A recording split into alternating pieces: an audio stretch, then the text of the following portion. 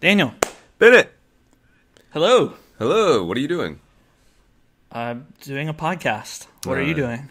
I actually just finished grading a bunch of papers, and I feel a sense of relief. It's exam time, and when you make your daily dosage or your daily goal, it just feels, you feel a lot lighter because the insanity of teaching can really weigh in during these moments where you're just in the grind. You know, you're grading and grading and grading, and it's very numbing and boring and joyless. Nice to have your day wrap up at a nice little 9 p.m., huh? Yeah, no, seriously, that is not unusual during exam time. So I'm feeling a lot better. I'm also relieved to be done with renewing my tag for my license plate. All the adulting crap. What do you call it? Your registration? No, that's different, isn't it? Yeah, well, I mean, you do have to renew your registration, but you had to get a new tag? Well, not a new tag, the sticker that goes on the tag. That is the registration. Yeah, so when people, when you get pulled over by a cop and they say license and registration, they're not asking for you to go get your tag. What are they saying? That is what they're saying. You hand them the piece of paper on which that sticker originally was. Oh yeah, it comes with a little thing. Yeah. So it just says that, you know, this car is registered to you, and then some stuff about it. Gotcha. I always lose that thing. I should not get pulled over, I guess. Yeah, just don't get pulled over. I'm sure they can look it up, but you're supposed to have it to show them. Yeah, but anyway, the whole thing was annoying because anytime you deal with the government or the DMV in particular, it's just extra annoying. And so I would go to the website, and they said, okay, if you want to pay a $2 convenience fee and not come into the DMV, which I think anyone in their right mind would say, fine, this is a little bit of a ripoff, but I'll pay your $2 convenience fee. So you give them, you know, basically all your information, including your social security number, which makes me a little bit uncomfortable. And you click verify, answer some questions, and then you always get the say what letters these are, and they're all funky. Oh yeah, the CAPTCHA. Yeah, the CAPTCHA, and there was even an option to have the robot say it out loud, and you can listen to it say it really robotically. And right, in case you're blind, in case you're a blind person using using this complicated visual interface.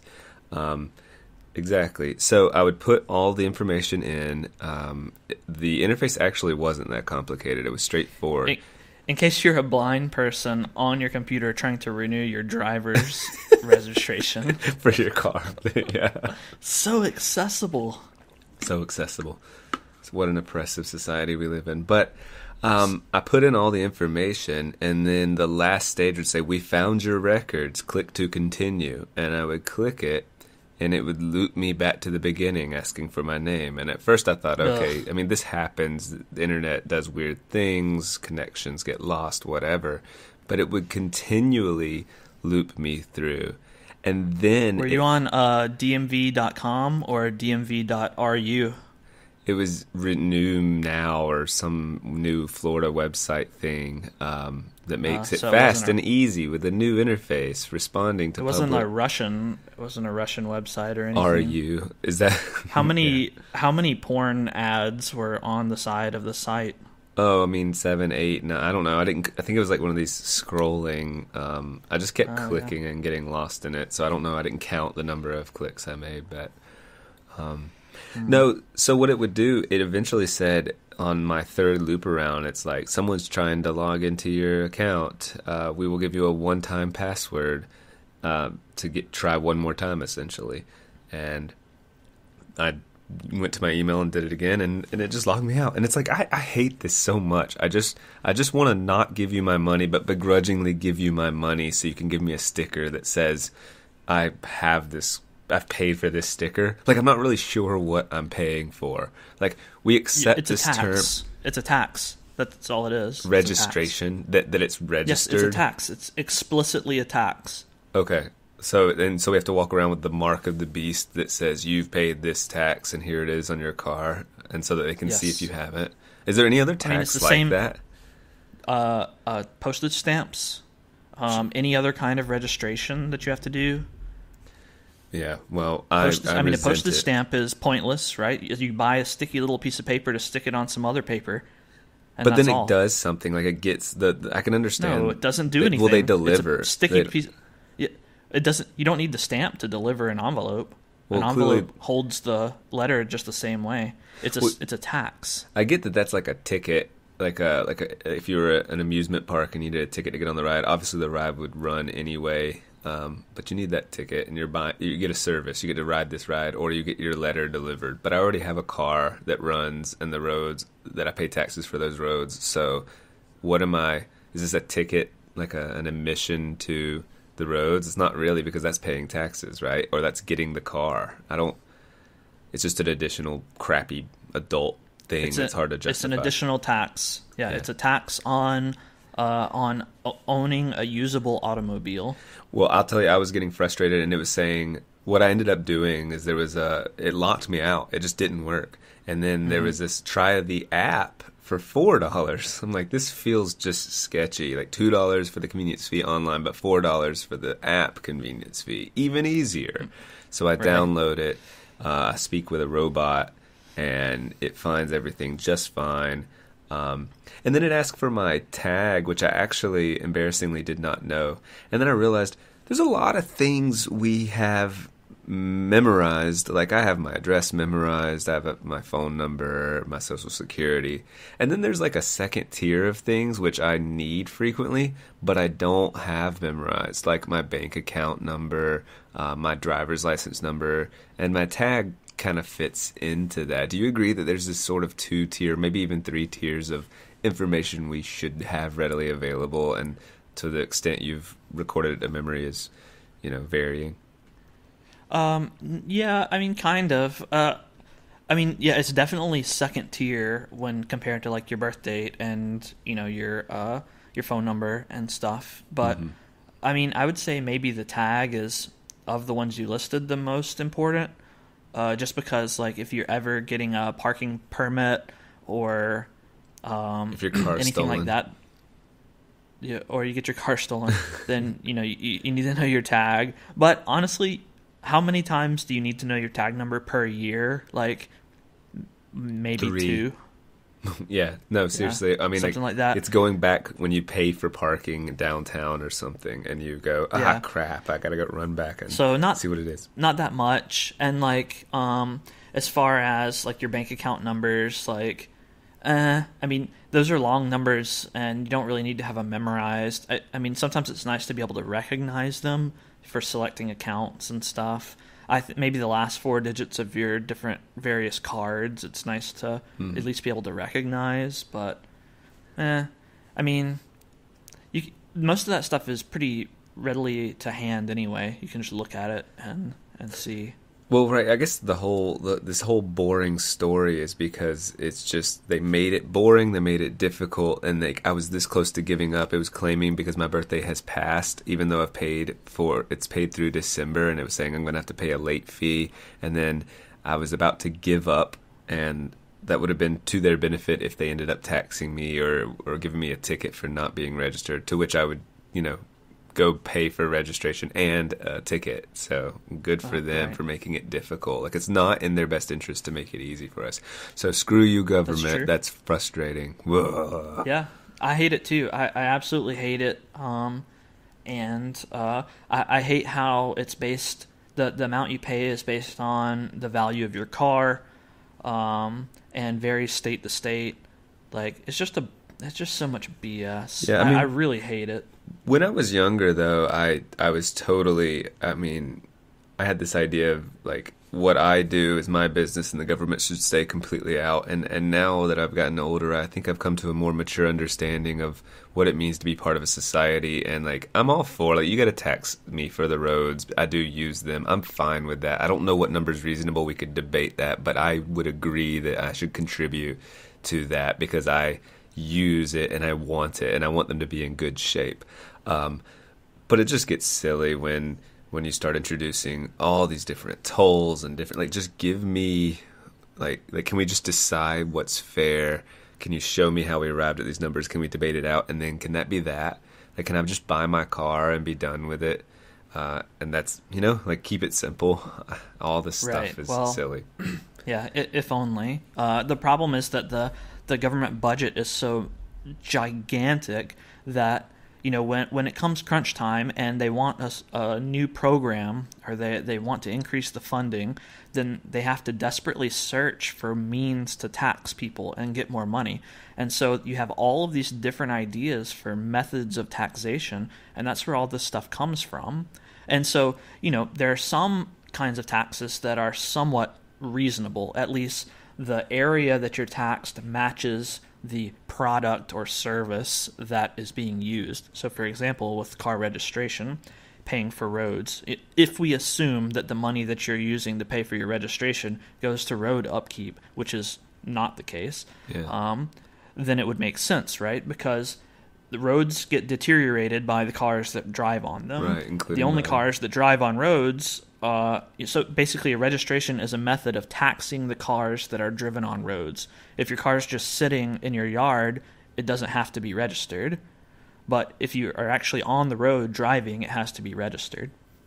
Yeah. So that is, like if we were starting a government from scratch and I wanted to, I had to make people pay for roads, that is a reasonable way to tax only the people using the roads, right? Is to tax registration, cars being used, and so registering the cars.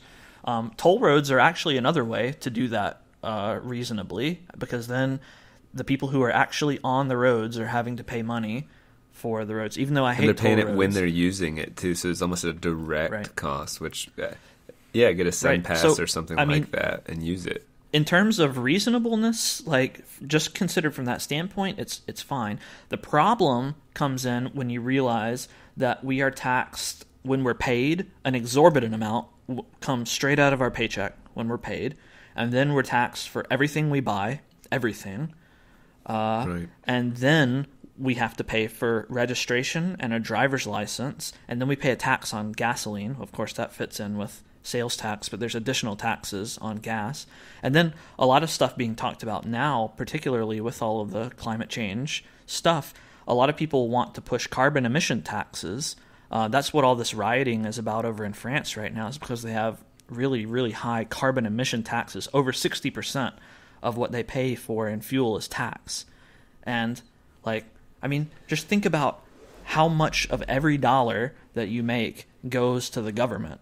It's ridiculous, absolutely ridiculous. And there is no breakdown of how your tax dollar gets spent. Right. You don't get to see where your money goes. It just goes into a giant pool, a pool that is already in a huge amount of debt. And then people just frivolously spend it. So. Right, yeah, it just ends up in a bucket basically, and then they do the budgeting when it just and it should never goes backwards. Never goes backwards. Once a department has a budget, then it's really, really hard to shrink that budget without people just pitching a fit the next year. Well, so it's just a huge mess. So I definitely sympathize with your DMV experience. I don't think that. I can't remember if I've renewed my. I think I do. I have renewed my registration online every time. I did it for 2 years this time. It didn't save you any money, but it was literally double the cost. You could do it right there, but I was like, you know what? I don't want to go through this every year, so I did it. Right. Yeah, that's just a big pain. Well, I have a new thing. I think I may have mentioned it on a previous podcast, but a new thing that I want to test you on. I like tests. So this is called Daniel Does Science. Science. Right, exactly. I was thinking we need a jingle right there. So I know that you're a science expert. Science wizard, I prefer the term. You teach science, right? Yeah, actually it's English. But English is in the humanities, and humans use science. So I know what I'm talking about. There we go, master of words. Well, no, but seriously, this idea sounds funny. You should explain it more, but go ahead and explain it more before I comment. Go ahead and explain what more? Daniel Does Science. What's this idea? Oh, Daniel Does Science. It's just, well, since you're a science expert, I want to, I want you to teach me and all of our listeners about science. Okay. So I'll just prompt you with some really easy science question that you can then explain to us. So, for example, I'm feeling nervous. I'm actually feeling nervous because the humor of this segment is that I have like large knowledge gaps with regard to science specifically, which science is such a general category it's embarrassing to say, but like I'm a reasonably intelligent human being. I just don't know a lot, and this sounds like it's designed to really capture or expose those knowledge gaps. So I'm going to give it my best. I'm going to teach you some science here. I'm ready. No one could possibly find your knowledge gaps in science funny. No, you're right. I'm ready to teach the class. So let's pick our subject. You hit me with it and I will educate the hell out of you. So what can you just tell me, there's a lot of terms for these little things. So like mitochondria. Atom. Yeah, mitochondria is a good one. Yeah. So atom and ion and Yeah. molecule and cell. What are those things? They're the basic building parts of life. That's right.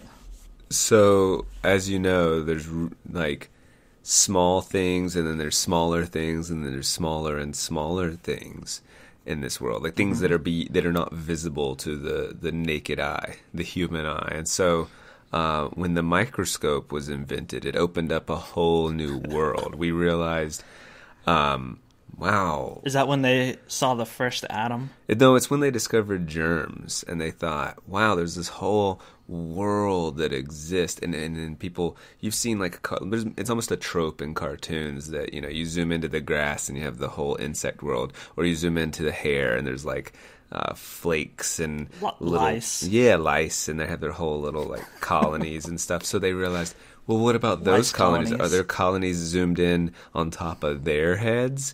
And that's where those are the atoms. Yeah, atoms are the. All right, so I think atoms are the smallest colony on lice. Atoms are the smallest colony on lice. They're the smallest building blocks of I guess living and non-living things. Everything's made of atoms. Like that is the. You can't. Well, I hear the term splitting an atom. I'm familiar that is dangerous, because that seems if you've split how can you split what is the smallest? Like what happens if it's literally the most divided thing you can possibly that exists? What does it mean to split one? I honestly, I don't know. Don't know about that one. Yeah, well, I guess it really can't. Actually, that's that's not bad. Okay, that's not bad. All right, so that's a fair enough definition of atom. So good job. Yeah, thank you. What about an ion? What the heck is an ion? Well, ions. So let me think about. This is where it gets confusing. This isn't electrons and protons and neutrons. Are these ions? No. No. Okay, so what are they circling around? What are ions circling around? Wait, what? Neutrons, protons. God, this has been a minute, man. Ions. Yeah. I don't even know where to begin because ions. I don't. So what's a proton? Well, this is the protons have a positive charge. Yeah, that's right. Electrons have a negative charge. Yeah, that's right. And neutrons are neutral, right? Right. And yeah, I want to say they I don't know what the hell they are. They I picture them like having these pathways. So is a proton, which one do you think is bigger, a proton or an atom? Well, I thought atom was the smallest building block, so a proton would be much bigger. Would a proton be How many- built of atoms? How many atoms do you think would be inside of a proton? Like, I really want to say like hundreds, Hundreds. hundreds. A few hundred. How many atoms do you think? How many atoms do you think are inside of an electron? Then, if an electron is a negative charge, See, I don't know why I'm picturing these charts where there's like electrons and neutrons circling around a proton or something. They're floating around, kind of like what is the thing? I don't even know what to give you, Bennett. I'm not working with enough. I'm not working with enough knowledge to. I love it. So what is a molecule? Does this have to do with water? No. Water molecules. Okay, so a molecule is when elements. I don't know what an element is. other than What's an that element? chart. It's on the chart. You've seen the chart where you memorize and The there's periodic table of elements. Of elements, yeah. And so you have So that. what's an element? So well, there's a lot of them, and they're usually one or two letters that's short for something, and you have to memorize They have a bunch of numbers, and there's the noble. What are the numbers? The noble gases. They kind of do that gases are on there. staircase on the right side, and Yeah, then. man. So by the way, an element. Wait, where was it? So when elements are connected to each other, like H2O, then you have the H2O molecule. So that's two hydrogen and an oxygen, and that's water. So then you get Nailed it. Yeah. So I don't know what to say about an element though, because an element has these like neutron number, or has some sort of numbers that they all have numbers. I remember you had to memorize them in science. They do have numbers. Yeah. What the? Huh. Well, you got a lot of pieces here. Yeah, I've got a lot of pieces I'm working with that I don't. What about? All right. So what about a cell? What's a cell? That's where you get the mitochondria and those sorts of things come in. So the cell is the basis of like a living organism, I guess. So we're made of cells, and you can see those under a microscope. So I guess that's like you can see your. Can you see an atom under a microscope? No, is it just in theory that we understand them? Maybe, I don't know. I don't feel like you can see atoms. We just know them based on like principles, and that's how I figure it. Right. Yeah, I mean, you're definitely not like a microscope. It's going to be in your high school science lab. I mean, maybe in some super science lab you can see some atoms. I don't know. Yeah. Okay. So cells, how big are cells you can see under a microscope, and you can't see atoms under a microscope, but maybe a proton? Okay, so I still don't know what ions and the relationship between ions, protons. What the heck's a proton in, like, does it have the electrons swiveling around it? Or Let me ask this. So elements are the things in the periodic table of elements. How many elements? Can you name 10 elements? I'm sure. I mean, you're challenging me to do that. So, there's like gold, uranium, hydrogen, oxygen, nitrogen.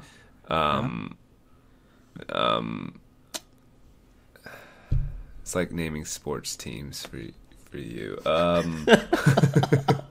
No, I mean, like, I would know. The parallel is so similar. I really like it. You could show me. Isn't it like weird? Like AU is gold or something. And that's like, right. Yeah, AU is gold. Like if I were to have it sitting in front of me, I'd look and go, "Oh, radon," and radon. That's another one. Yeah, and like there's an X one, but I don't know how.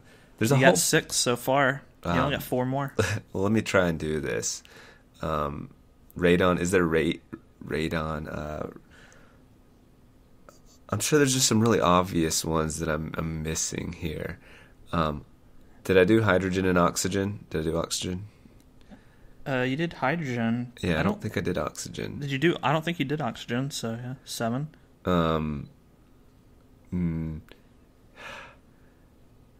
Oh, I don't know. Not right now. I don't know.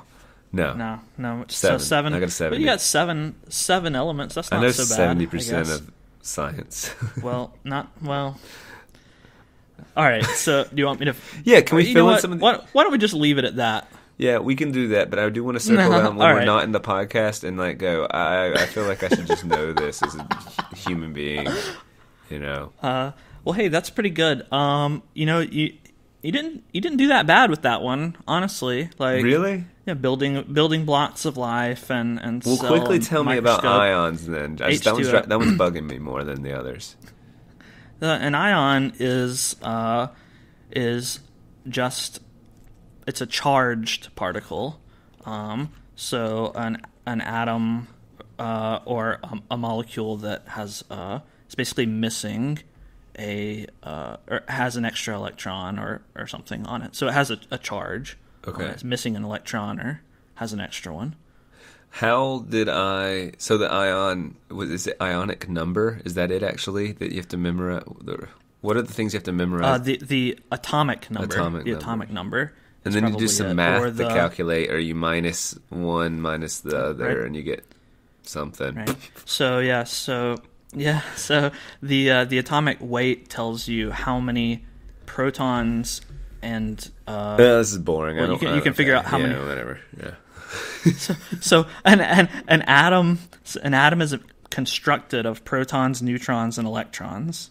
Yes. Oh, okay. That's an atom that they're circling around. Why do I think of the circling around? So the nucleus of an atom is protons and neutrons kind of smushed together, and the electrons orbit around the nucleus. Orbit. That's what you're thinking of. So you kind of had it. You were in the ballpark there. Now, of course, a proton is a building block of an atom. So you were wrong on hundreds of atoms in a proton. Like a hydrogen atom is just a proton. Okay. So the nucleus of a hydrogen atom is only a proton, and then helium goes up and it's a proton and a neutron. So a proton is the smallest thing? I don't... No, well, they're as we get better and better and more into theoretical crap, they can theorize smaller and smaller. So actually quarks are the building blocks of subatomic particles like protons and stuff. But I didn't go that far, so I'm not an expert on quarks and quantum crap. How did I meet your expectations? Pretty much exactly. That I'm working with pieces that don't really make sense. Yes. Yeah. It's weird to actually have to articulate something you don't understand and try to... You're bumping up against knowledge gaps. You don't have the language, but you have these vague, like I think I colored some sheets in, ninth grade science. Some red balls and blue balls and yellow balls and stuff. And I thought, even in ninth grade, I was like, this is crap. Like, this is not a good way to teach me. Just giving me a coloring sheet, and I don't want to learn it anyway. But you nailed the molecule one, though. You nailed that with H2O, so good job on that. I took chemistry and remember having to work with that a lot. Like, that I don't remember much more than that, but that's like remembering water. Embarazada means pregnant in Spanish. It's like you didn't... my favorite Spanish word. I love that. Right, but it's not like you learned Spanish, but you remember this thing that stood out to you. Well, I mean, if I'm working with elements every day and having to... I don't even remember what we did with them, but we did some complicated things with them, and then I'm going to remember at least what an element is, so... Sure. That makes me sweat. How many? That's embarrassing. Really? It's not easy to. It's forgivable to not know sports. It's not really as forgivable to expose just what could quickly be associated with intelligence. I don't know. That's arguable. I don't really think that science trivia is that associated with intelligence. But you're right. But it's not trivia. It's just trivia. It is trivia. Well, I guess it is, but it's building blocks to do real scientific things. But whereas, knowing baseball teams, you're not going to do any... You can never do anything with it other than gain social capital, Well, you can't do anything with an atom or an ion. You do everything. We are all atoms. But in your day-to-day, you don't need the knowledge of what an atom is or what a proton is to do anything. In Right, fact, but it's only the people who specialize in chemistry that benefit from that knowledge, really. I mean, we all benefit indirectly from other people who have that knowledge, Right. but like you don't really need to know what an atom is, just like I don't need to know who Sammy Sosa is. Well, we don't need to know it, but it's or actionable. Soulja Boy. If it's Soulja Boy, that's where you went. So I don't need to know who those people are. I understand, even though I do, because I'm a big fan of them. it's similar in that neither thing you need to know. Sammy in your daily life. Soulja. What's it's similar in that regard. I agree with you, but it's different that once you have that knowledge, it is actionable if you choose for it to be. Whereas, like, what can you do with pop culture knowledge or sports knowledge other than say to other people, "Hey, insert pop culture knowledge here. Oh, we're kind of alike." So maybe connectivity. You could make the argument that connecting and social capital is way more valuable than, some scientific knowledge that could serve you in a laboratory if you were to dedicate all your days to it. Well, look at it this way. So, atoms and molecules, chemistry is an important field of science. That's that's what you're arguing for, that it's really important and you can do something with it. But there are so many areas of science. So what about astronomy? Knowledge of other galaxies. Like, you can do stuff with that, right. And No, you right. can make a career out of that. But and same thing about fossils, right? There are tons of different fossils, and you can try to date the fossils and categorize the species and all kinds of stuff like that. But how useful is that stuff if you're outside of the field? Well, so then why did it get chosen to be? I guess it's embarrassing because I've been taught it before, or they've taught it to me before. Okay. That makes sense. I mean, that I can understand, because then the embarrassing thing is forgetting knowledge. But that's not that embarrassing. Everyone forgets the knowledge. So, but when it comes to these are really just facts that are out there. So, my knowledge of sports teams or your knowledge of subatomic particles, I would really put those in the same ballpark. I want to know what 20-somethings and 30-somethings out there, if they were listening to this, that also have no interest in science particularly. I mean, like me, basically. How knowledgeable they are, if they're sitting there going, like, scrambling like I am, or if they're like, "Oh, come on, Daniel, you should know this." And I'd really like to know. I think they're probably closer to you. This is only based on my experience going to a handful of trivia things, and like the trivia thing I went to, the guy mostly asked sports questions, which was really annoying to me. I was a very ineffectual trivia team member there. But occasionally he would do a bonus question in the science category. And because I think his understanding of science was, your level or worse, he would pick ultra easy questions because I think they were just gibberish to him, and he would ask them expecting no one to get it right. I thought the questions were hilariously easy, but then I would find that my team, because of me, was the only one answering those questions. Oh wow!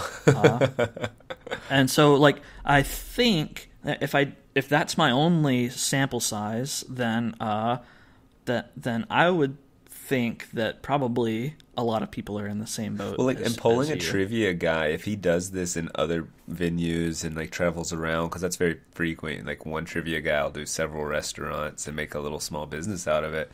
Like, he knows what's a difficult science question. He knows to ask the easier questions because he's actually, by polling him, you're polling a lot of people that go to a burger place and do that sort of thing. So you are getting a lot of people.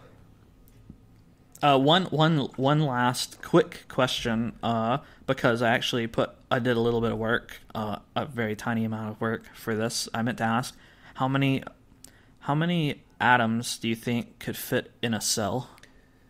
Oh man, I mean, I would think it could be thousands. Maybe 10,000. Yeah. Okay. Yeah. Let me. No, I'm gonna say 100,000.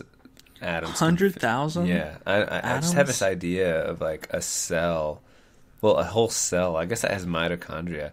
Oh, well. Yeah, it has a mitochondria. How many atoms in a mitochondria? Oh, well, then I'm just going to say like a million and then see what the A real number million? is. That's if I'm actually going to put on like the Price is Right and like I have to do. Yeah. Like, and if you were to say a million and I had to bet $1 or 1,000,001, I would just go, I'd actually go 1,000,001. Because I feel like the answer you're going to shout out is like 100 million or something. But I'm just going to go with 1,000,000. So tell me, what's the answer? The answer is 8.54 times 10 to the 13th. That is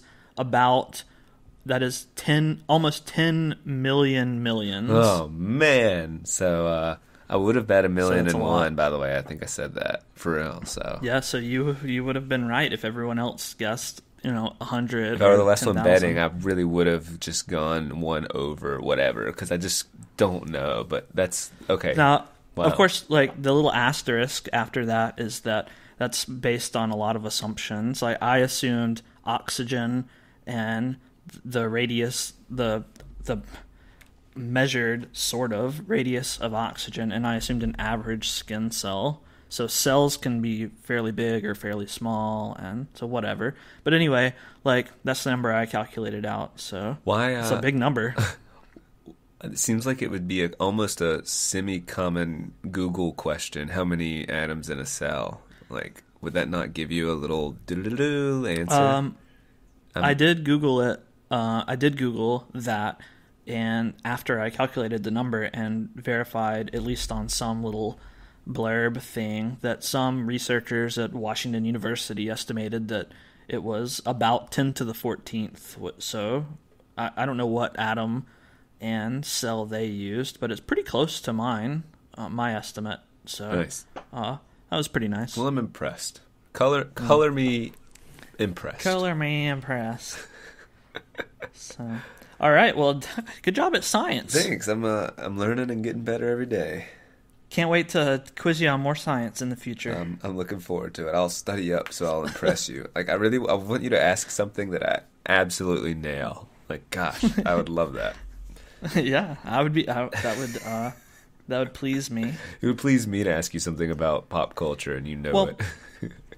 Well, see, I think that I asked you that stuff about atoms and all. That's really is just trivia. But if I asked you something more technology related or biology related that you could reason through and you could think, oh, here's my experience with this, so now that I think about it, this is how it must work. You could probably figure out some stuff. Well, right, like that wasn't a particularly inventive line of questioning, or why is this the way it is. I can start inventing, but saying like, what are protons? And you're like, well, crap. What are they? I forgot. And there's not much to invent there. I mean, I can't say, well, you see, 2 electrons fell in love. There's not like, and with any credibility. So, gave birth to a proton. Anyway, yeah. So thank you for that. No problem. You're welcome. Anytime. I've got another topic that I think would be interesting conversation. Okay. And it's something that we've talked about before, a little bit, especially, I don't know, I find it particularly interesting. I think you and I both have an interest in psychology. Definitely. And so I know you've heard of the Myers Briggs Typology Indicator. And my understanding is that's one of the king of personality tests, or along those lines. It's very respected. Well, yeah, I mean, it's widely known, it's popular, and there's a big business around it. So, in that respect, yes. When you say big business, are you saying that companies will invest in it, get their employees to take the test so that they can work better and blah, blah, blah? Yes. Okay. Yes. And a lot of, well, that's one of the criticisms of it, is that people with a vested interest in the typology make money and they fund research. And so it's primarily researched, and it's kind of a cycle of money. I don't know how much legitimacy there is to the criticism, but some people criticize it because they feel like it's not quite as wholesome, like there's money getting fed into it to support the business. It's a money-making thing. Right.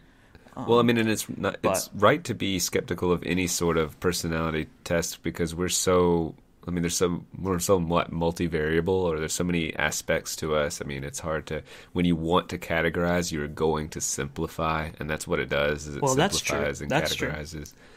That's inevitable, right? No, I definitely agree with that. In fact, well, but I will say this: like when I was a little younger, before I read about the Myers Briggs test personality indicator, I thought that same thing. I was like, I am too unique and special, and like there's people that are way, way, way different from me, and there's so many different kinds of people that there's no way, impossible for this thing to categorize them, even anything approaching accurately. Right. But like after reading about it more and after taking the personality test and having other people I knew take the personality test, and then over years talking to people asking what their type was, it kind of convinced me. Like, I mean, I think there's something to it. Is like, can it perfectly capture the intricacies of everyone's personality?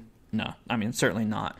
But in terms of connecting some dots and common behaviors and differing behaviors between people, I think there's something there, which is really kind of impressive, considering some of the history of the test. It is, especially you said the differing personalities, because if it's not like reading a horoscope where it says something very agreeable and vague and generic. If I'm not mistaken, these once you've taken the test, it says specifics about your personality. I mean, sure, it paints it kind of in a favorable light or whatever, or how to use it for good, or all of that stuff. But it is specific. It is targeted. It's not just you're the kind of person who enjoys people, I guess it kind of gets. Well, I mean, it may say something like that, but the real thing is that it could tell you you're the kind of person that enjoys people, or it could tell you you're the kind of person that doesn't enjoy people. Like, it takes a stand, whereas a horoscope, doesn't really take a stand. It tells you something that could be applied to, almost anyone, whereas this will tell you something that can't necessarily be applied to anyone. Because there are dichotomies in it. Right? Isn't it just four dichotomies? Yeah, there's just four dichotomies, so I guess I'll just mention them. So there's introversion and extroversion. Right, that's pretty familiar to everybody. Right. So, I mean, introversion and extroversion, they call them whether you're inward turning or outward turning. So, like, extroverts have a preference for people and behaviors and things and actions. They like to go out and do, whereas introverts kind of have a preference towards the world of ideas and reflection and crap like that. The way that I usually think about introvert-extrovert distinction is that introverts are drained by interacting with other people, and extroverts are energized by interacting with other people. Right, how you get your charge, right? You get your charge by being alone, right. You get your charge by being with people. That seems to hold true anyway, at least in the people that I've asked who are extroverts and introverts, and it seems to hold true. And then I read an interesting thing too, and this, see what you think about this, that introverts, kind of their series of action in the world is to first reflect and then act and then reflect.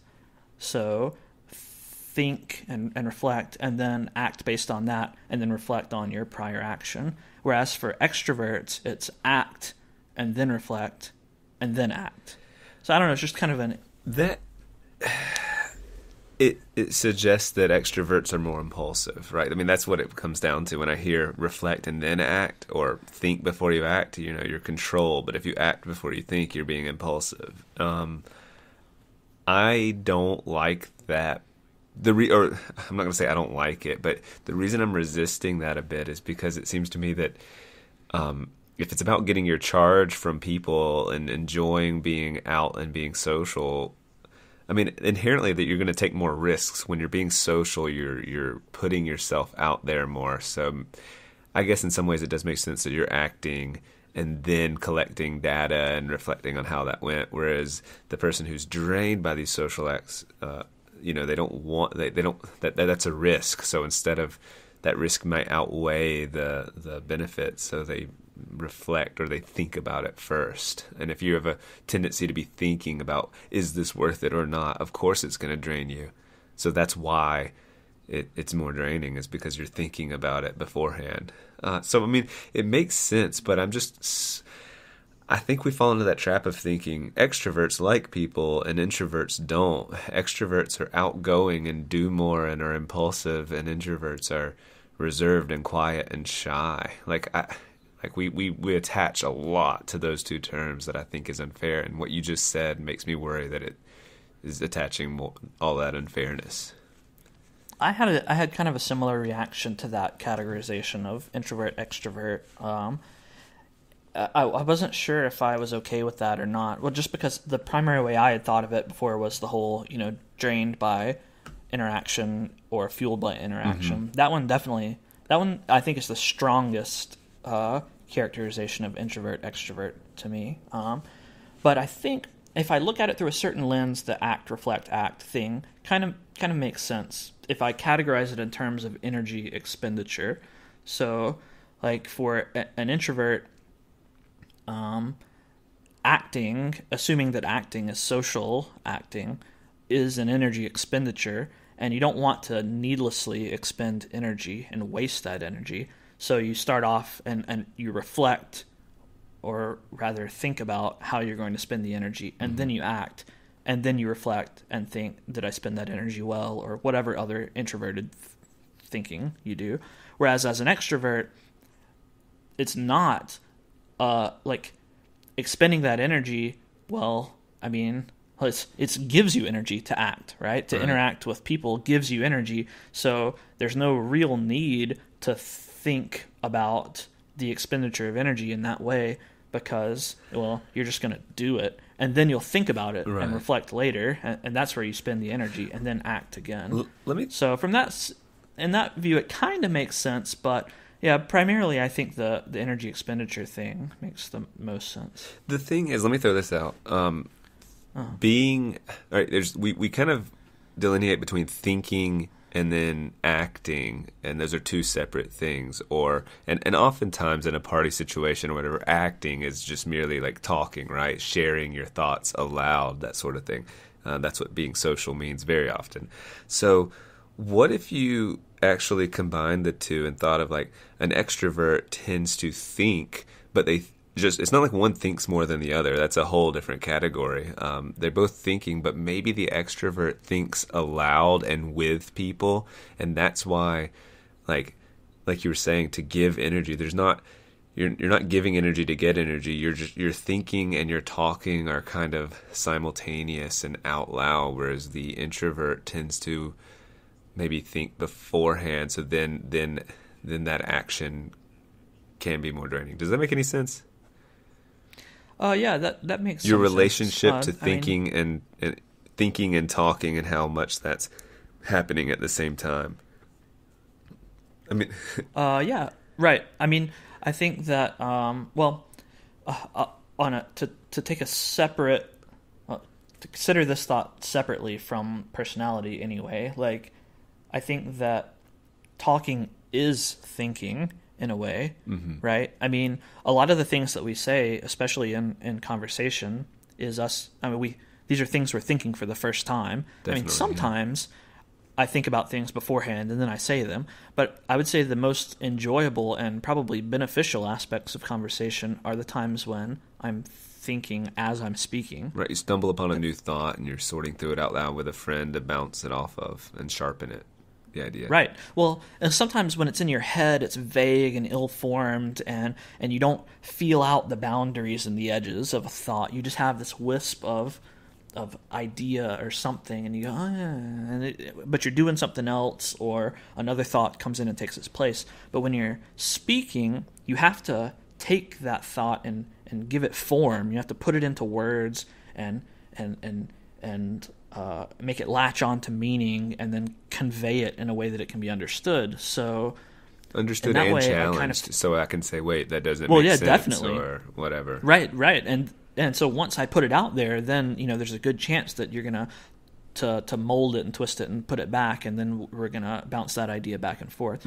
So that's kind of a divergence from personality stuff, but like with respect to extroverts thinking while they're speaking, that's just what it made me think of, and I think there may be something to that. Well, right, my thoughts half-baked because, of course, an introvert's also thinking while they're speaking, but maybe they've already formulated their thought. They've done more molding internally than the extrovert. Or the extrovert's more comfortable molding it together or out loud with other people. I don't know.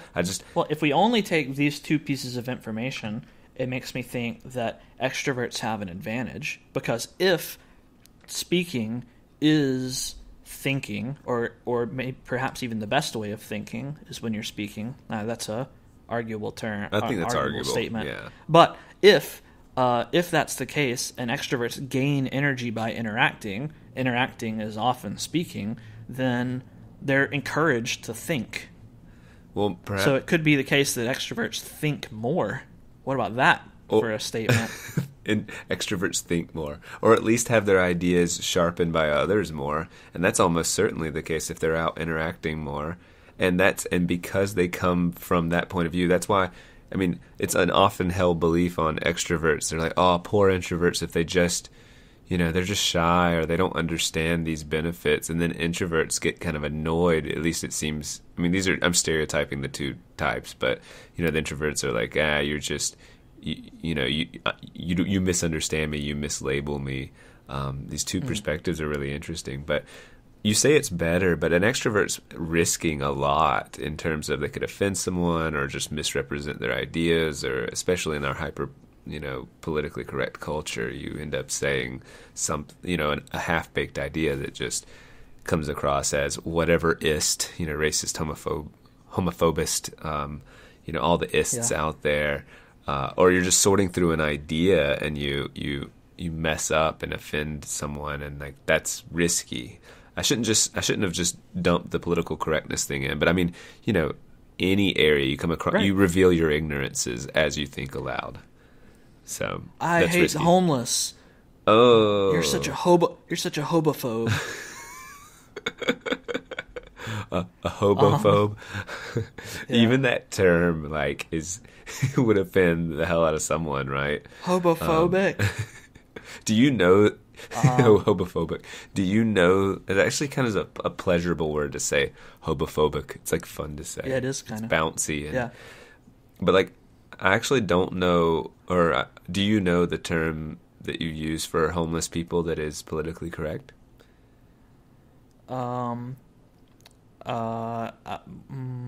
Dregs of society? Yes, actually. Dregs of society. Dregkin?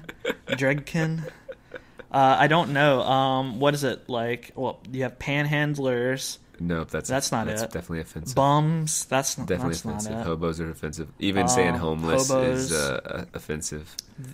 It's got to be some euphemistic thing like sanitary engineer, is for janitor. Sanitary engineer. Oh, I thought you were just saying that's what.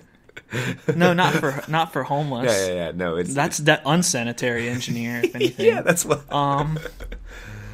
It must be something like societally challenged or something like that. Societally challenged. Why is that not it? What is it? Tell me. Transients.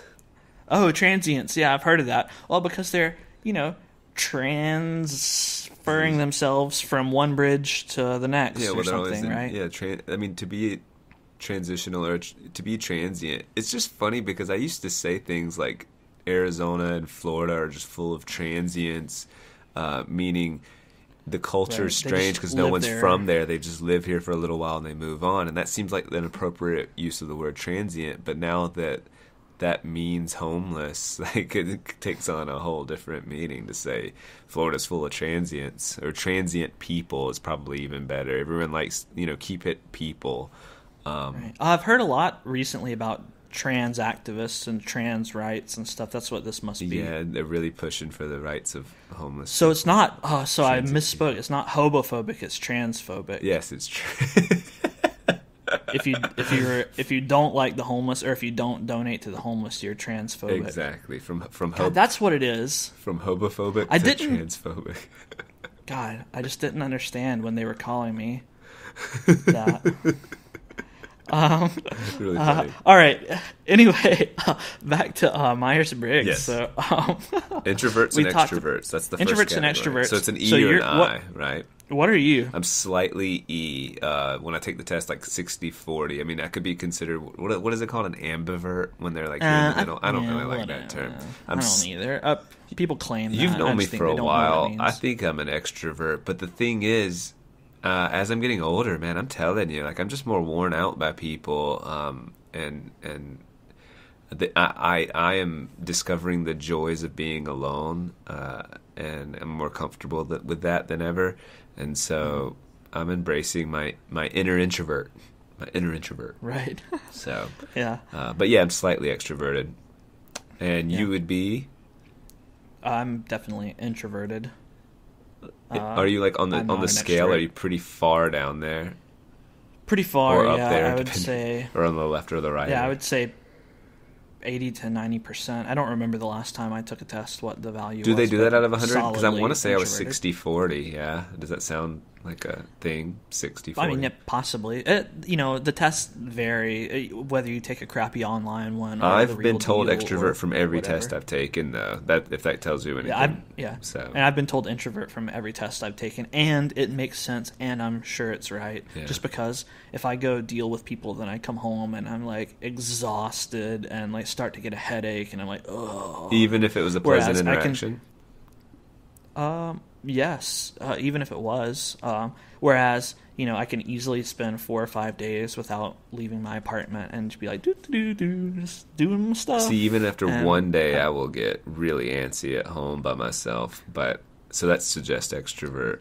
But I have come home just tired of with interactions that even were positive. Just like, oh, that was fun, but damn, I'm glad to be home by myself now. Well, yeah, sure, and I'm sure everyone has that, and in the same way, like sometimes I'll feel like, oh, it would be cool to say hi to my cashier today, and when you're feeling when real I go through extroverted. when I go through the Taco Bell drive-thru and they ask me how I am, say, hey, I'm doing pretty good today. How about you? And get my social interaction in. Oh yeah, because they care so much. That's why they ask. They care about you. The Taco Bell drive-through people. Yeah. And I say, how are you doing today? Is everything right on the screen? Yeah. Yeah, it's all right. Pull forward. It was fun while it lasted.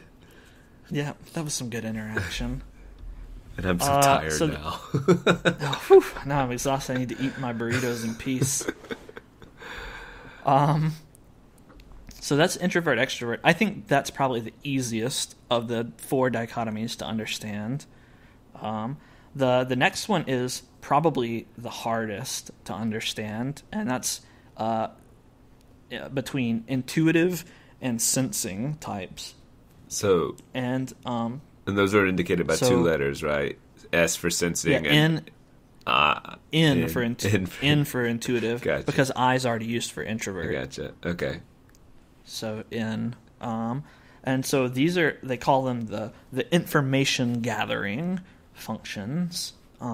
So I guess as an example, like sensing types, they like things to be.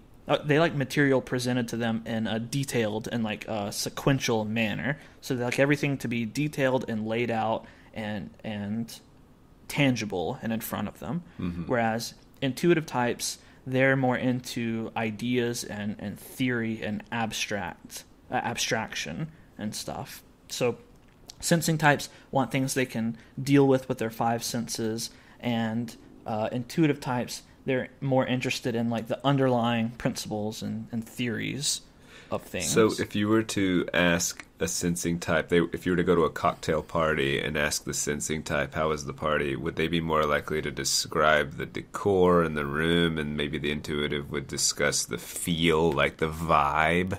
Is that a way of thinking about that? Yes, I think that's actually a pretty good way to put that.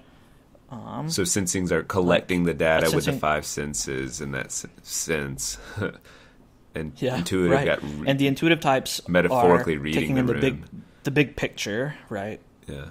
The big picture, and they may miss the little details. Whereas the sensing types, may hyper focus on the details, potentially. So if that one's a little kind of hard to understand anyway, and that's the one that when I read it a long time ago, I was just kind of like, well, this is meaningless, like nothing. But as I asked people what type they were, and observed them or thought about experiences I've had with them, I began to realize that I think maybe there's something to it. Just because the way people communicate and take in information is super important. Well, and especially conversationally, I was just thinking, if you said sensing type, if they're collecting data, and then you were to ask how did that conversation go, they would probably try to reflect on, what questions were asked and what data points were there. What subjects were we talking about, and which way did they go? Whereas the intuitive would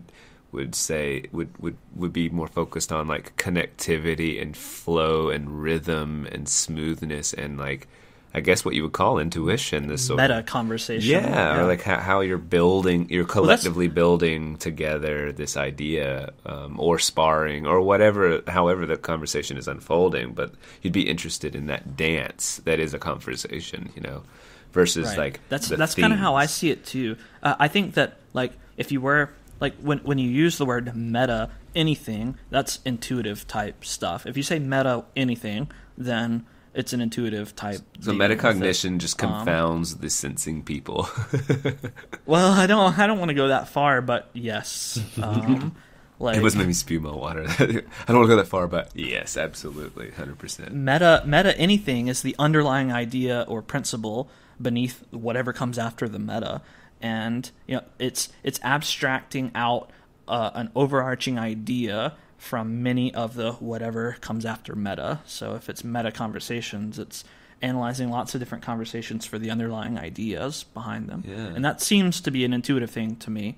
Now, I'm biased because I'm an intuitive type, and that's another strongly leaning one for me. What percentage of the population is there a breakdown that way? Is it 50-50 introvert extrovert? Do you know? Like, is there a I looked up some of this stuff, and I don't have so for S-types make up 66 to 74% of the population. Okay. So they're a majority. That's actually the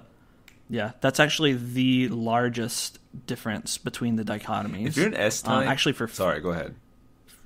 For females, it's 70 to 75% are S-types. It stands to reason that S-types are not going to have an amazing first date with someone because whereas intuitives could. I mean, I'm being a little silly here, but you get together and like sensing. Explain that. Okay, so to sensing people or just a sensing person in general, you're collecting data, and it's reasonable to say there's a lot of data to be collected on a single human being, and if you're finding out if someone is date worthy. So what's your name? All those. Let's exchange a lot of data, and then it could all be positive, but like that's still not enough. Or it's a very small picture to act upon. Whereas intuitives can get together, and you feel the connection and the vibe, and the dance is going smoothly, and you just sense. Well, I shouldn't use the word sense. That's probably the worst word I could use. You intuit that one another on the same page, and so I mean maybe I agree with you in part, but I think that you shouldn't tie up sentimentality in with these two, like the whole... Yeah, I think I am conflating. Well, because, chemistry, people use the word chemistry when they talk about meeting, and that could mean any number of things. Convincing people have it. I tend to think that, and this is just my half-baked theory, but I tend to think that you have chemistry when you're matched either S-type to S-type or N-type to N-type. That's my half-baked theory. And when you have a mismatch there, then maybe you can still have chemistry, but I think that it's a big barrier to be overcome. As far as S-types having good first dates, I think it would be pretty preposterous to suggest that S-types can't have good first dates. Yeah, I was saying that to be provocative a little bit, but...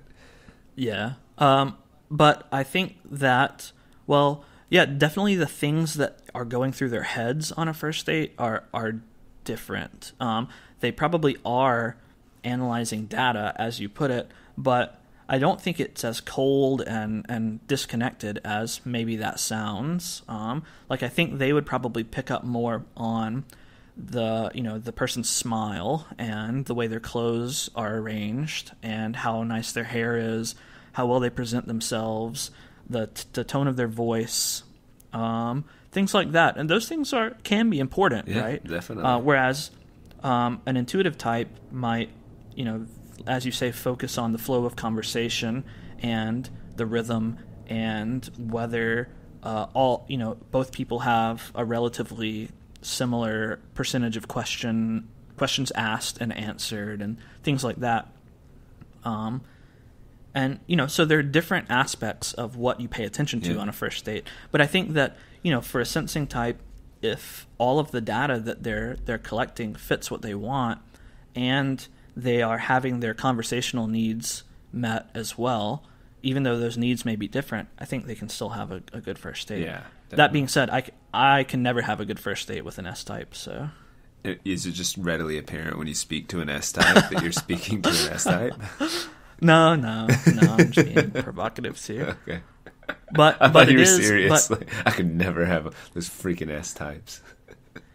I do have some slight amount of bias against S-types, but not really. Not seriously. But yeah. I've had a lot of conversations with people,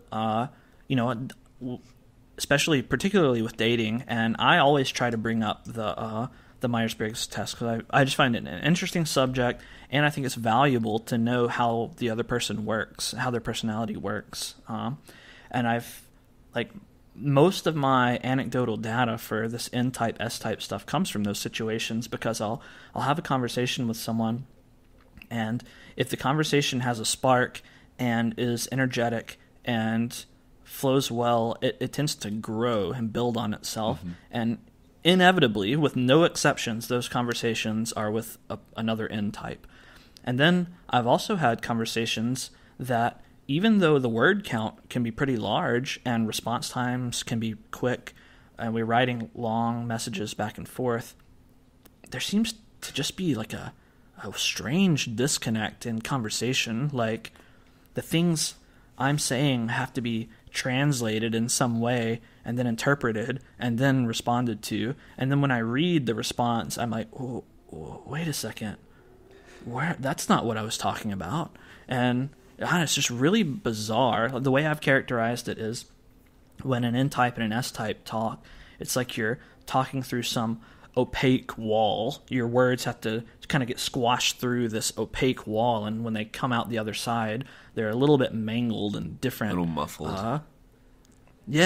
Muffled, and like you have to do some interpretation and stuff that just lessens the effectiveness of conversation. And I don't know how much of that is just circumstance or whether there's anything to that. I don't know. It's just my experience, so maybe other people have had a similar experience to that. I'd or maybe like to know the that. 74% S-types that are listening to this are going to just be all pissed off. I don't know. They just won't know what you're talking about. They'll just think you're weird and this is boring, right? I would like to know knowing that I'm intuitive and you're intuitive, I wonder if other intuitives will be more drawn to listening to this sort of conversation, and it would be the sensing type would just be like, I had fellow teacher once told me that upwards of 85% of English teachers specifically are intuitive, and then it goes along with just enjoying literature, connecting with it in a way. And I don't know why exactly. I can theorize. That wouldn't surprise me at all. Well, I mean, because literature is not it's not a discipline of data, right? I mean, it's not why we read novels. The whole point of a novel is to convey underlying themes and messages and ideas. And all of it's meta. All metaphorical. Right. Metaphorical. I wonder... there you go. All those fours all in there. That metaphorical. I wonder, I would be interested to see... I don't know if this data exists, but I would be interested to see the preferences for fiction and nonfiction between intuitive and sensing types, because I would suspect that sensing types would prefer nonfiction. I would think so too. Yeah, intuitive based types on our fiction. understanding. How confident are you in all that we're saying about sensing and intuitive and our understanding of that, or your understanding? Well, somewhat confident. I mean, like, the facts, the descriptions of the terms I took from from literature on the Myers Briggs. Yeah. Now, all of my opinions and stuff, that's just from my experience. And you qualified that too. So yeah. So we've done the E or I, introvert, extrovert, right. Intuitive, sensing. What's next? Right. Next is thinking and feeling. So these are the decision-making functions, is what they're called. So they're pretty intuitive. Like they make sense based on the words. But I think and I feel. Why am I not both? Well, because you don't. It depends on how you make your decisions. What motivates you primarily in your decision making? So a thinking type would make decisions in a more detached and logical fashion. They value consistency and reason and fitting a set of rules. Mm-hmm. Whereas feeling types, they decide more based on empathy, association with people, and consensus. Yes, yeah. A pretty clear distinction between us. Although I will say that I'm not as strongly thinking as I am intuitive or introverted. So I'm a little closer to the middle there.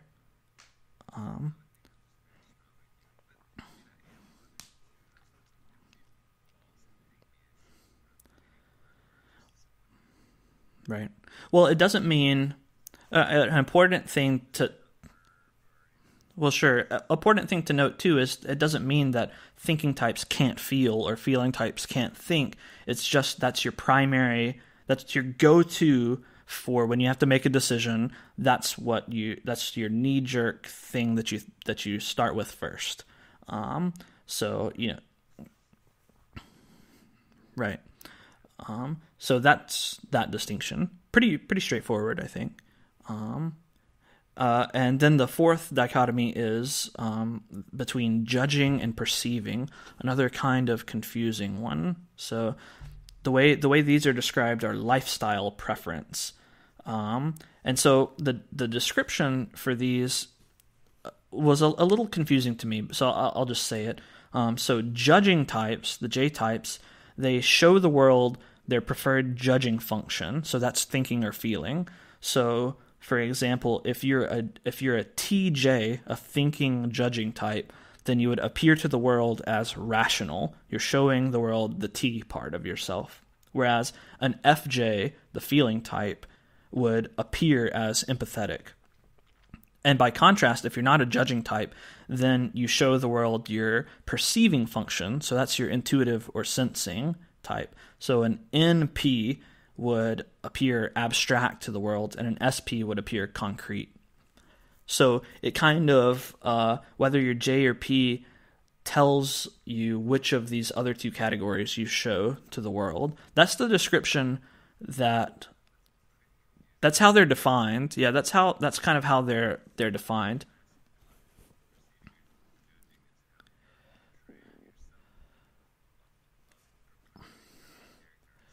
Yes. So So if you're a J, if you're yeah, if you're a J type, then you're showing to the world your judging function. So that's the T or F. And because you're an FJ, that means that you appear to the world, or you show the world that you are empathetic.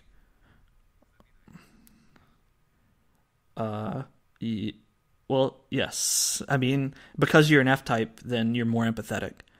But because you're a J, you show the world. If you were an FP instead, then you wouldn't show the F. You would show whichever between N and S you are. So that's the way it's defined. That's the way it's defined. I find that a little bit confusing, and not that useful. But here's what at least I have tended to notice between J and P types. That's a little bit more concrete anyway. J types are organized and on time, and P types are disorganized and late all the time.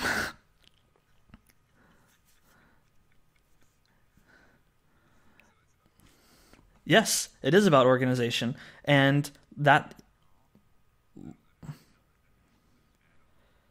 Well, I'm not trying to match the definitions. I'm just stating my observations, and well, I mean that is. It's not just my observation. Like if you read about J and P types, it says that P types are more disorganized and more prone to being late, whereas J types are more punctual. Now, why that's the case, I don't know. Like, it's built into the category, I suppose.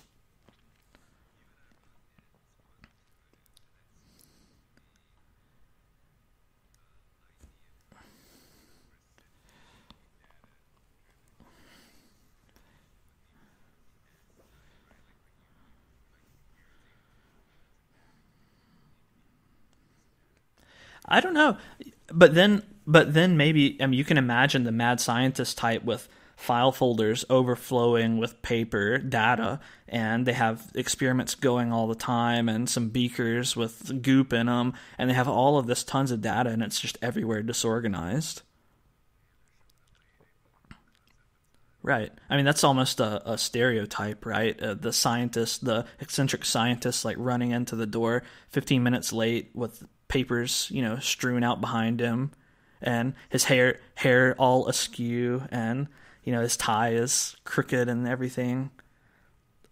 Sorry, I'm late, class. Yeah, that kind of thing.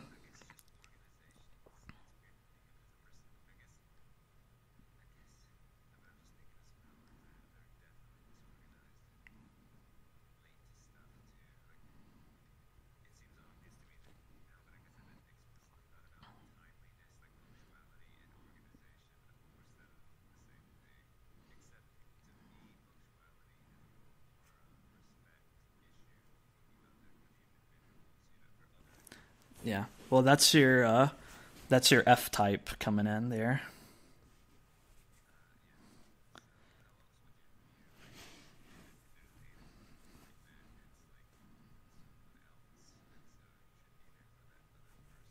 Well, well, I mean, I agree, but not everyone thinks about it. Well, I mean,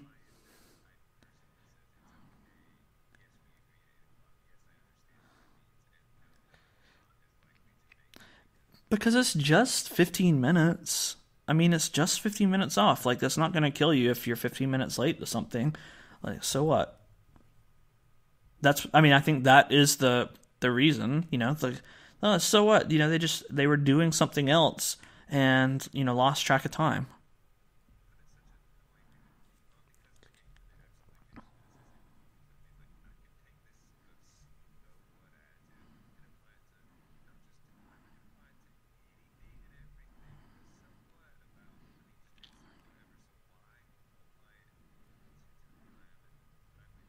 I don't know.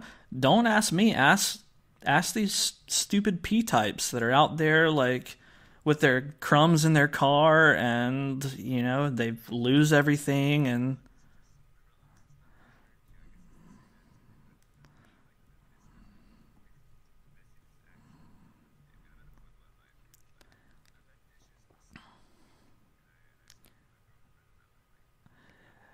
What are you doing? Are you not staying in the kitchen like you're supposed to? Where have you been? Why are these dishes here?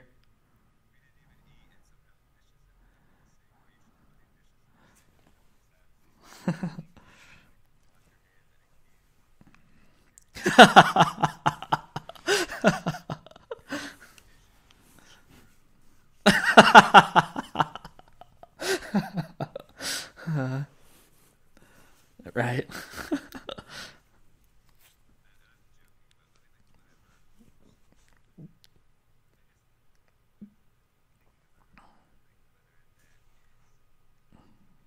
You don't know her personality type? Wow. Yeah, you should definitely get her to take a test and figure out. But you could probably you probably could do it. If I had to, I've only met her. I've met her one time.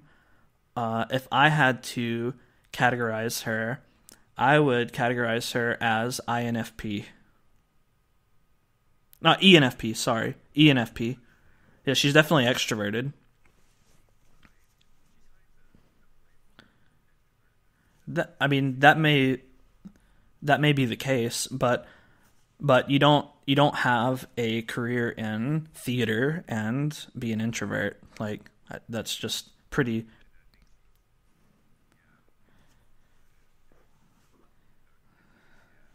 Yeah.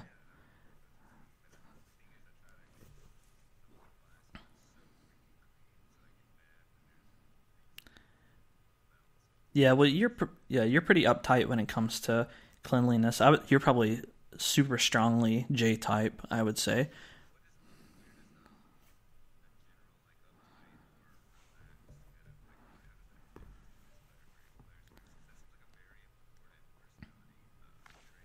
Oh well, I will tell you this. This is an interesting fact that I didn't know before I researched this a little bit. So there are two personality disorders that correlate strongly to particular types. So INTP is strongly correlated with schizotypal behavior, so schizophrenia, and then ISTJ is strongly correlated with obsessive compulsive disorder. So there's your potentially uptight, in the extreme person who is an ISTJ, uh, and potentially OCD as well. Yeah. So I had a coworker one time who was very clearly ISTJ, and I had the misfortune of playing board games with him um, a lot. And oh man, what a nightmare! What an absolute nightmare!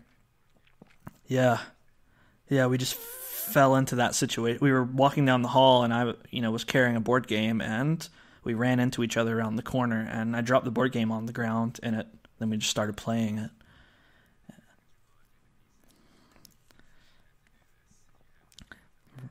But no, it was a group of coworkers. We all got together, and he happened to be there. But like he was super like rule oriented and detail oriented, and wanted to like work out every move carefully. And whenever anything would be even remotely questionable, he would dig into the rule book and flipping through the pages and like, ugh, God. And he would argue about stuff. God, he was just the worst.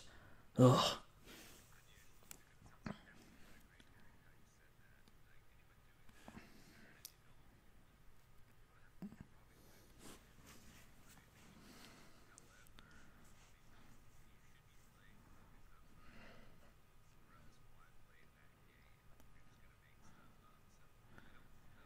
But if the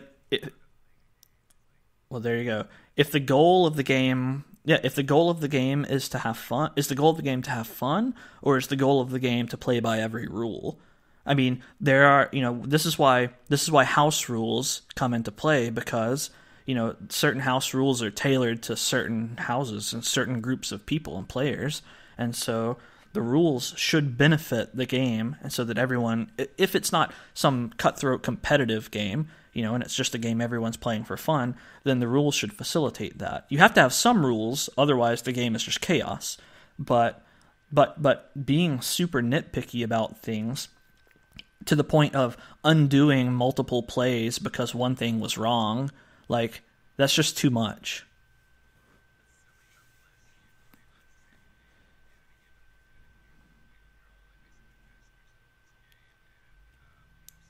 Yeah, sure. There can be extenuating circumstances. Yeah, extenuating circumstances that make that sort of hyper focus important. And like I would say too, like professional sports or something, these are professionals and they are paid to know the rules and abide by them. So yeah, you pay attention to the rules, and if the rules are broken, then there should be a penalty.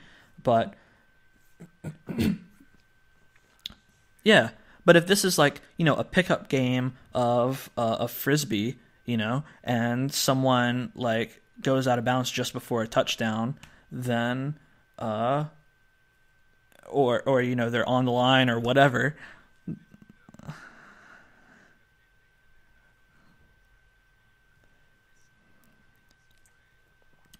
They score a touchdown, a field goal, a touchback. Well, just tossing the old pigskin around.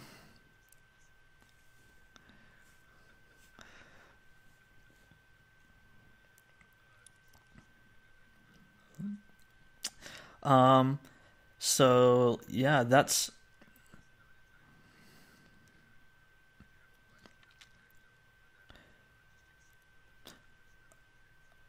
I have some questions that I was kind of thinking about. We already hit a lot of those actually, particularly the communication between N and S types. I think if I had to pick out the most interesting thing from all of Myers Briggs, it would be N type, S type.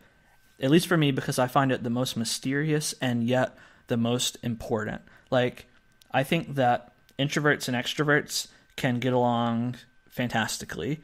I mean, maybe not not constantly. Over a period of a week, if an introvert and extrovert had to be like connected, by handcuffs, they would probably drive each other insane.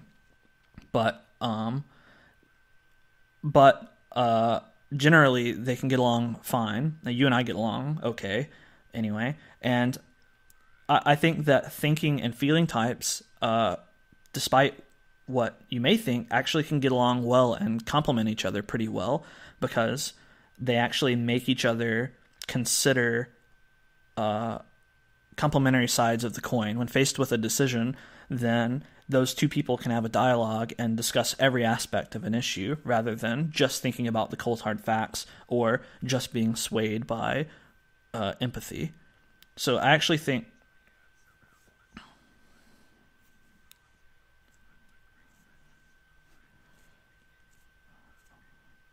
right. Yeah, I think that one is fine. And then the JMP type is a little more contentious, but like I think that it's relatively easy to overlook disorganization or impunctuality. That can cause some friction for sure, but I just don't think the trait's magnitude is all that great.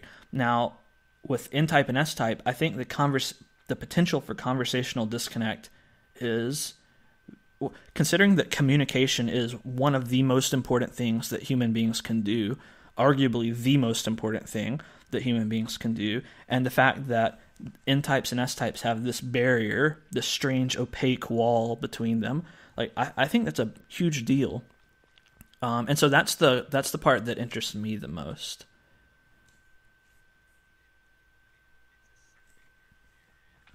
Right. Sure, yeah.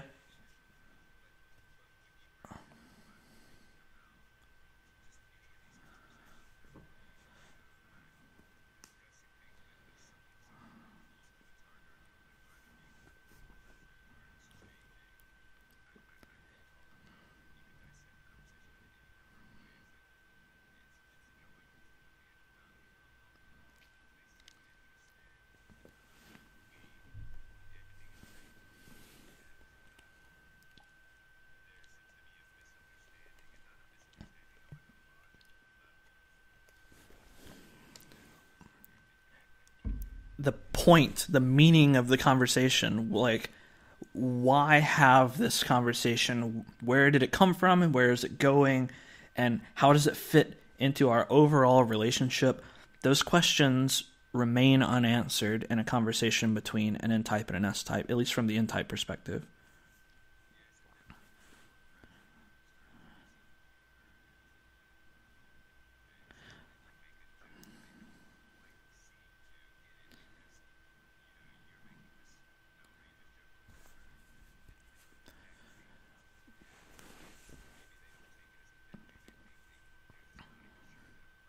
Well, yeah. Well, so often humor is an abstraction, right? So humor will link two disparate ideas with one abstract concept that barely ties the two together, and it's up to the person who receives the joke to understand that connection and see the humor in these two different ideas. And so like there's a huge component of abstraction to humor, and since abstraction is the intuitive, they love abstraction, and sensing type people aren't so fond of it, then that's not to say that sensing types don't have a sense of humor, but no, I can't. No, well, I'm not sure. I wouldn't say so. I think it's just a different, yeah, a different brand of humor, maybe. Well, and also keep in mind too that it's not like sensing and intuitive isn't binary. You're not 100% sensing or 100% intuitive. You're some blend of the two. So a person who is 65% on the sensing type end might still be able to connect abstract jokes, just not my jokes, because my jokes are so much more abstract and better. Yeah, that's right. Meta jokes. They're not even funny, really, until like 10 jokes in, and then they get funny.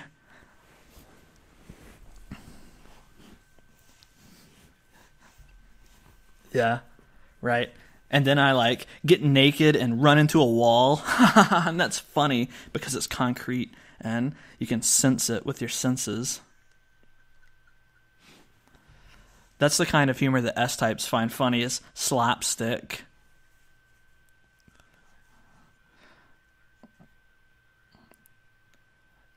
No, that's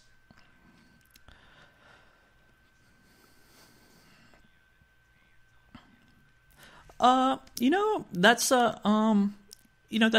that is an interesting theory. Maybe I would be willing to examine that. Yeah, to test that. Yeah, that's interesting. Hmm. Um. Anyway, like in terms of talking points regarding this, like that was one of the main ones that I wanted to talk about, and we hit that pretty hard, and it was enjoyable. Another thing that you touched on briefly is how you feel your type change over time. So I was going to ask, like, if you've ever felt your type change or broaden or whatever, just over the course of your life, as long as you've, like, whether it's known about the Myers Briggs personality test or just thinking back and reflecting on the traits that you now know are part of this test. Like you mentioned that you felt yourself kind of become more comfortable being alone.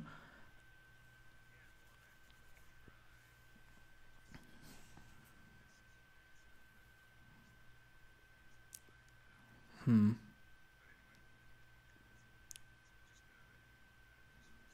Okay.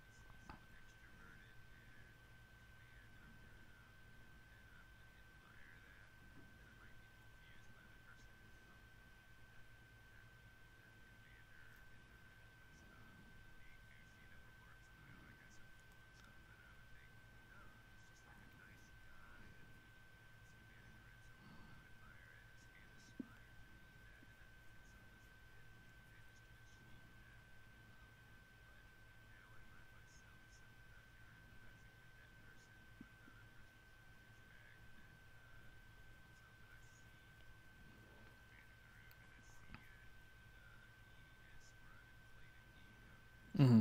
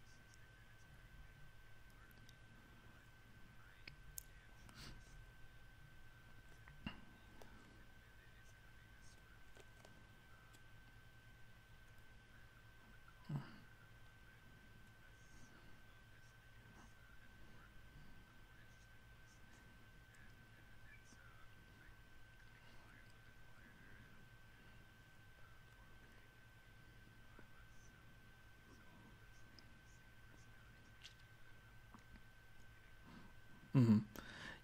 Yeah, that makes sense. According to stuff, people people tend to broaden their traits as they get older, particularly in their late 20s and onward. They tend to become more moderate in all four of the dichotomies.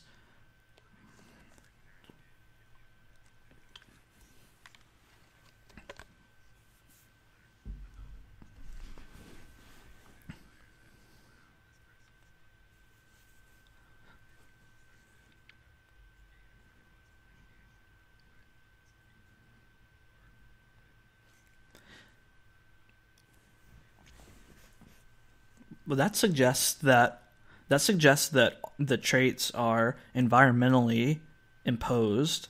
That you develop the traits because you look at other people and admire certain traits, and therefore you develop the traits. Do you think that's the case?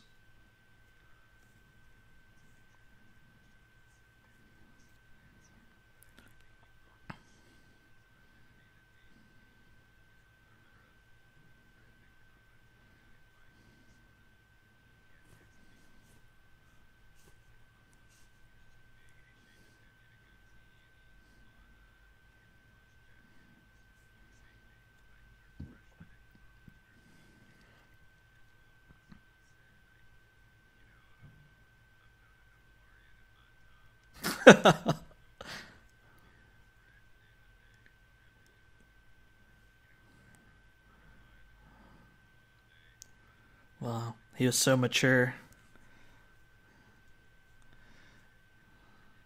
Uh-huh.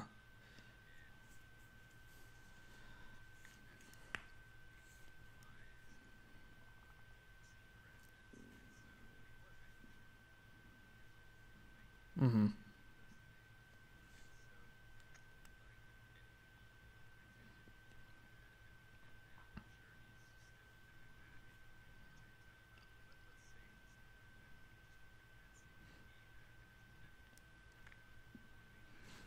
Well,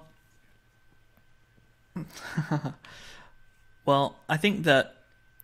Well, I mean, I think you're on to something, but I think that probably, if I had to guess, he probably has certain personality traits uh, that make his area of comfort, sort of going back home and sipping on a cold Coors, the taste of the Rockies, yeah, an old brewski. Um, so maybe a little bit more introverted, or maybe even sensing type. I don't know, like whatever traits might where that situation would fit right in. And so, if that is his value, or else that's where he feels most comfortable, then that encourages him to portray a persona in which that environment is socially acceptable. So, you play up that persona, and then people are more likely to accept you doing that particular circumstance where you're most comfortable. Does that make any sense? Yeah.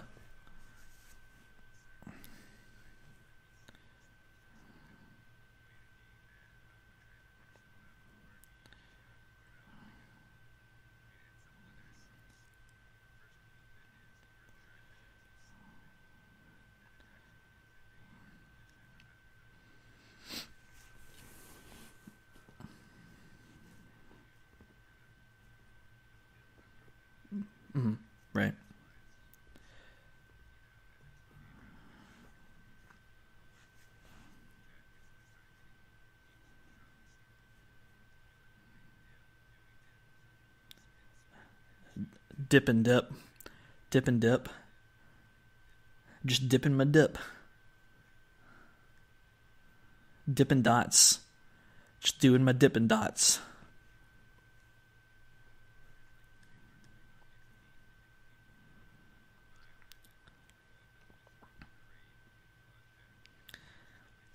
Well, camouflage jackets, right? But this Papa character, if he grew up on an island, then he might develop naturally a predilection to, go sit in his serene spot overlooking the ocean and enjoy a nice coconut.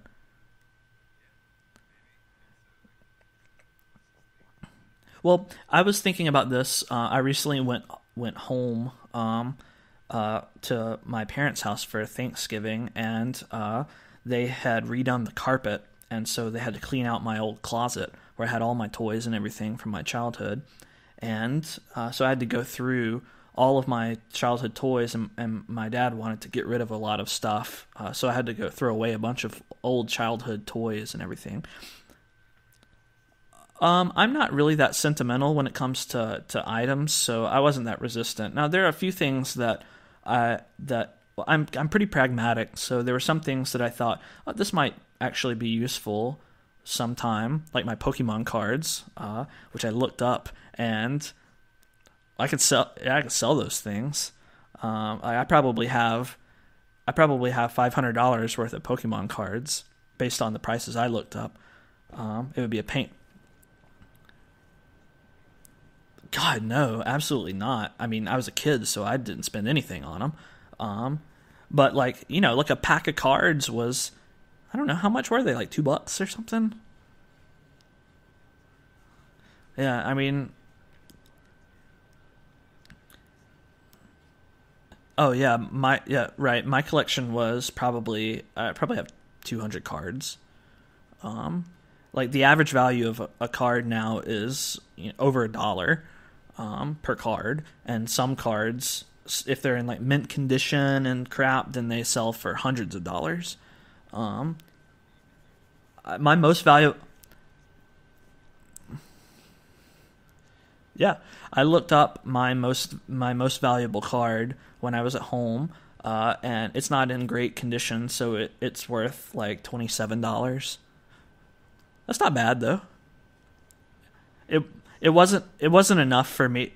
It wasn't enough for me to like bring it back and like package them up and try to sell. I was just like, I'll just leave them in my closet for another 10 years, and we'll see where they are later if Pokemon are still around. But yeah, like Pokemon cards and a bunch of old gaming stuff that I might want to get out the Super Nintendo and play some NBA Jam or something, since I'm a big basketball fan now.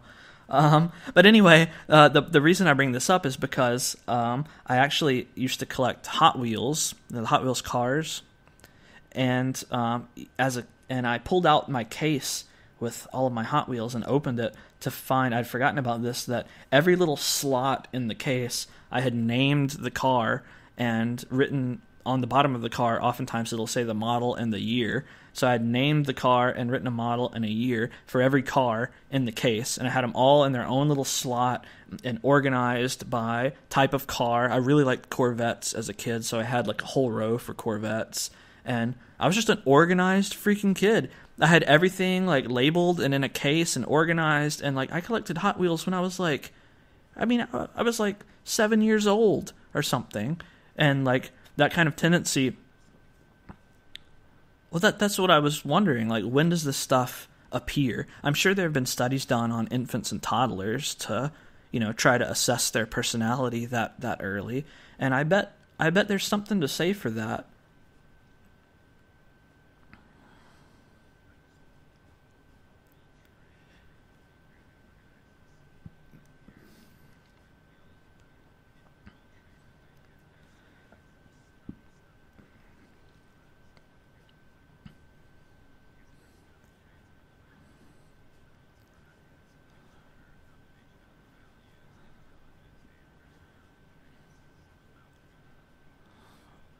Right.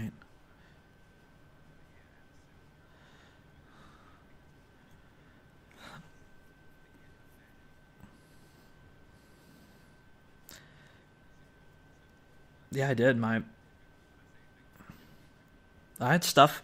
I had stuff all over the floor and everything. I mean, I grew up in the ghetto, um, and so our house. I'm telling the truth. We grew up in the ghetto. Our house wasn't that nice or anything, and my room wasn't that big. But I had a lot of junk. I mean, I had a lot of toys. I collected all kinds of nonsense as a kid. I collected rock. I still had these collections in my closet when I went home. I had bottle caps, rocks, seashells, bouncy balls. I had like little toy lizards.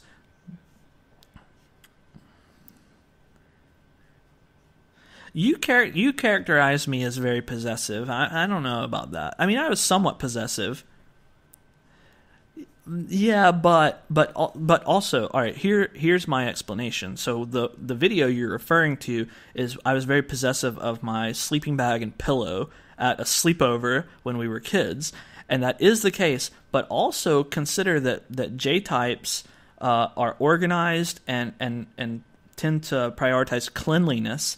And my pillow and my sleeping bag, I don't want other people putting their grubby hands on it or using it and slobbering on my pillow or putting their pillow in between their legs or putting it on the floor where the dog walks and everything. I don't want people messing with my pillow. There's a cleanliness aspect to that.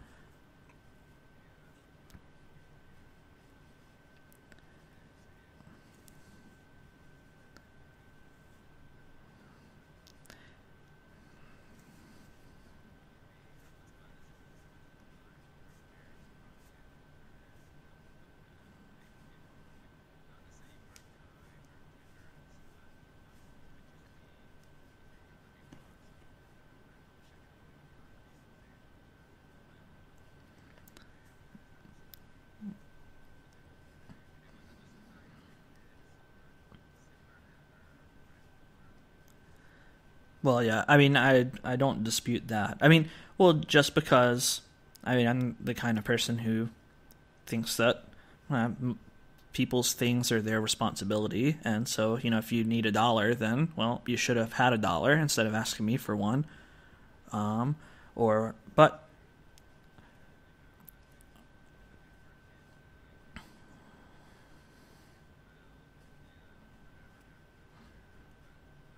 yeah, not me. I would just save the gummy bears for later, and then eat my gummy bears when I wanted gummy bears later. I don't know. That's just the way it was for me. I didn't. But I would. Well, I was also a weird kid because I brought my lunch every day. Every day, with only slight exception from kindergarten all the way through my senior year of high school. I brought my lunch to school, and I would eat peanut butter and jelly sandwiches every one of those days. That I brought my lunch, it was always peanut butter and jelly sandwiches and some potato chips and a juice box or soda. Yeah, the potato chips. Yeah, I went through phases on the chips. It was Pringles mostly when I was in elementary school. I loved sour cream and onion Pringles. I would lick the sour cream and onion powder off of all the Pringles and then stack them up and then eat the chips last. It was pretty disgusting. Yeah, pretty disgusting. But man, that powder, for whatever reason as a kid, I freaking loved that sour cream and onion powder. I would just lick it all off. If I was getting kind of full, I wouldn't eat the chips. I would just lick the powder off of them and then throw the chips away. They weren't that soggy. They weren't soggy. I didn't slobber on them. It was pretty gross though.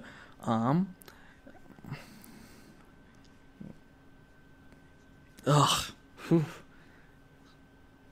Yeah, I don't eat sour cream and onion chips anymore. I'm not a big fan. But I went through phases. Yeah, they're all right, but I think even though I haven't eaten many PB&Js in recent years, I think it'll be years before I can overcome that. I did a calculation one time, and I estimated how many peanut butter and jelly sandwiches I've eaten in my life. And I don't remember the number off the top of my head, but this was mid-college when I did the calculation, and it was over 3,000 peanut butter and jelly sandwiches. I mean, I ate one peanut butter and jelly sandwich every school day from kindergarten until 10th grade. In 10th grade, I started eating 2 peanut butter and jelly sandwiches a day. I was a growing boy. And I did that through the rest of high school. And then in college, I frequently ate peanut butter and jelly sandwiches, though not every day. And then even after college, I would make peanut butter and jelly sandwiches, on a weekly basis.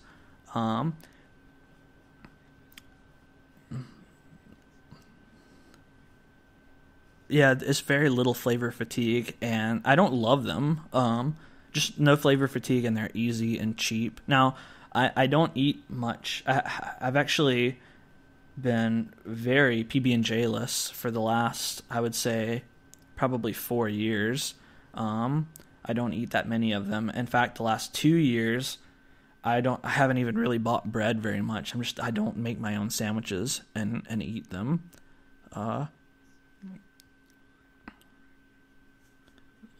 Yeah, so I don't know.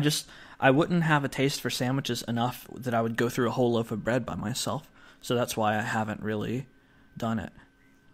Yeah, you can freeze bread, and I have done that before, but nah. I haven't been doing that. Yeah, it's harder to chew. Frozen bread. Ugh. Yeah. So yeah, PB&J. What? How did we get on? How did we get onto that? PB. I guess it was because talking about as a kid, I was just a weird kid. Yeah. Because I labeled everything, and so I was saying that as a kid, I was a organized J type.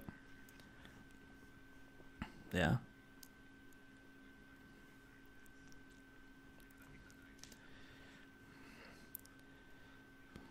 Mm-hmm. Right. We need to try to get David on the podcast sometime.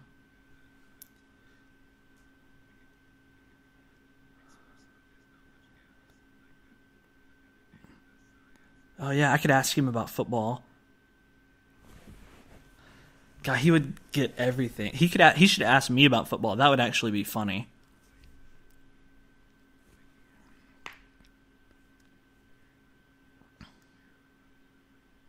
Minnesota Vikings. San Francisco 49ers. Oh, wow. Good job, man.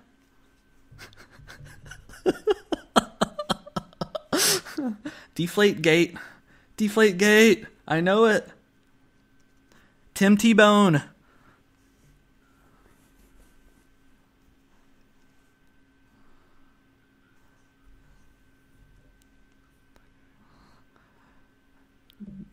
Neil deGrasse Tyson.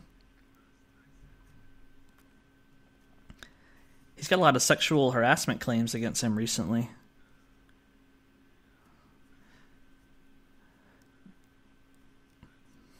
Yeah, sucks for him.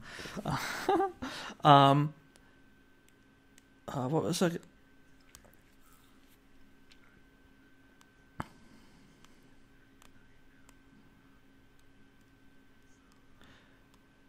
I understand. You want to end the podcast.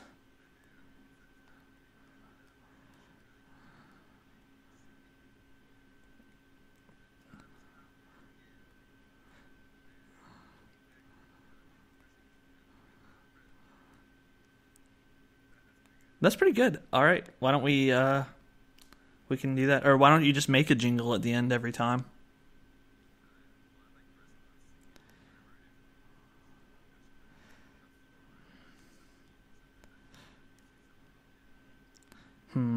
Yeah, I don't know about that, but yeah, that'll be captured really well. All right. Well, until next time.